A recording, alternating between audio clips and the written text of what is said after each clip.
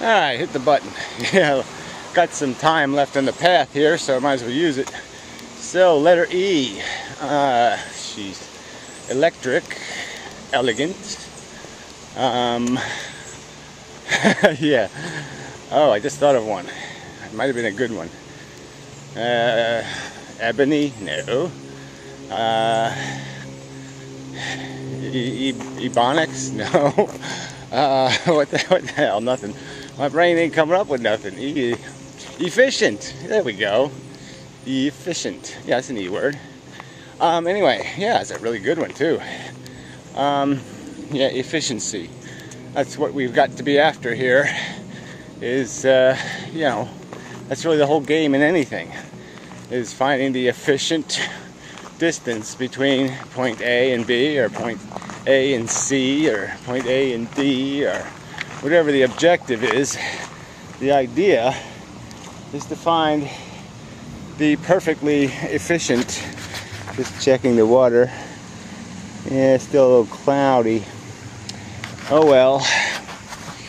No sun there either. Anyway, yeah, it's to find something, you know, find it as direct, as efficient, as clean, as straight, a way of doing something. Take the waste and the friction out. Yeah, that's a key thing. Friction. Ooh, that could be a good F word. Is the obstacle to this efficiency thing. It's the, you know, and that's, you want to get rid of that. And you want to get rid of that, the drag and the waste. Oh, the waste is a good W word. Yeah, waste. So there's just way too much waste in how we conduct our lives, how we do this human thing, and how nature does the whole living thing. It's preposterous waste. And unfortunately, there's no value in the end, so the efficiency equation is really hard to write up. But we certainly know that, I don't know, whatever you can calculate, that, you know, 10 dead people is better than 20 dead people. We can always make the relative comparisons. We certainly know less suffering is good, you know, less pain is good. So we can work towards that end, and maybe when it gets to that end, maybe when we get it clean enough, then we can still have to answer the question, is it doing anything to make any of it justifiable, any waste, any friction. That's a good spot, but no fish there. Too shallow. Anyway, yeah, so maybe it's just not doable, but like I said, we still can strive for that efficiency thing. It's got to be a concept people are focused on. We need efficiency in all aspects of our human civilization. We've got to get you know, as much productivity and as high a standard of living as possible. You know, we're fighting for all the kinds of different things, so it's a little hard to put it on a chart and say, well, this is what we're after. Because obviously humans don't even agree on what we're after. But I certainly think if we're not after a civilization that treats the least of us as well as the best of us, you know, within some sort of reasonable realm of earned privilege, then yeah, fuck it. It's broken. It's not worth it. It's inefficient. Too inefficient. So, yeah, alright. Could have done better with that word, but it is what it is. Yeah. Until next time. Alright, I guess I'll do another letter video. I think we're up to F. So, F. We got lots of F words. Yeah, so we could go with fail, friendly, flower, freedom. Yeah, that's a good one.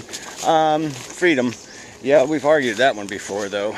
So, but yeah, there's no such thing as freedom. There is responsibility. There's the opposite thing that exists. Freedom doesn't exist. Obligation, responsibility. Those are the things that exist. There's no, it's just freedom is just another one of these words made up by our ignorant ancestors that isn't a real word. Nothing is free of the confinement of its form. And its form and its power and its abilities will define, basically, in the context of its environment, what its responsibilities are. Kind of like a chess piece, we really are pieces. We have abilities. We can perform in certain ways. We can sacrifice. We can be aggressive. We can be passive. We can interact in all kinds of different ways. But it's always based on what kind of power we have. Like, are we a bishop that moves diagonally? Are we a rook that moves vertically and horizontally? Are we a knight who jumps over shit? It's, yeah. So, but the point is none of the pieces are free. And all of them are confined by their attributes, their influence, their participation in the game. And if they are assholes who just look out for themselves, the game will be lost. Or some kind of metaphor of your choosing that is likewise.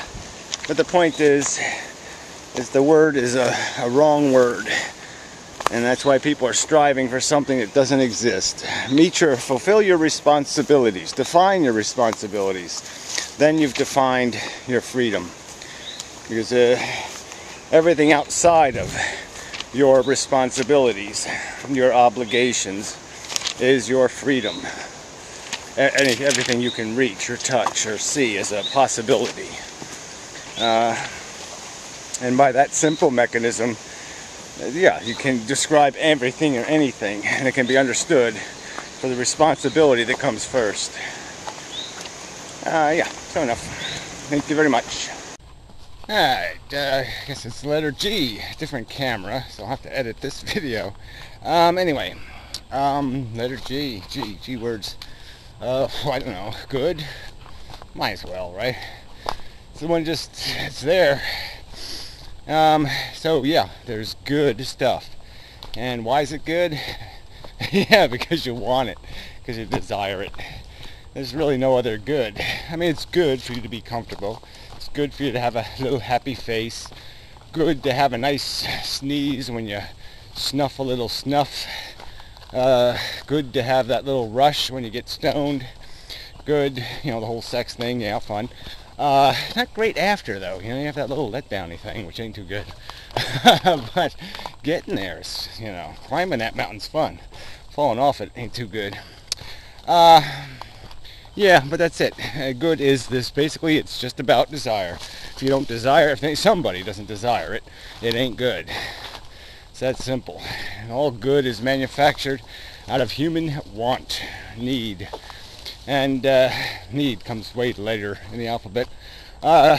So good's a good thing, but good isn't great, which is another G word, great. So we can make this good and great. Take care of both of them.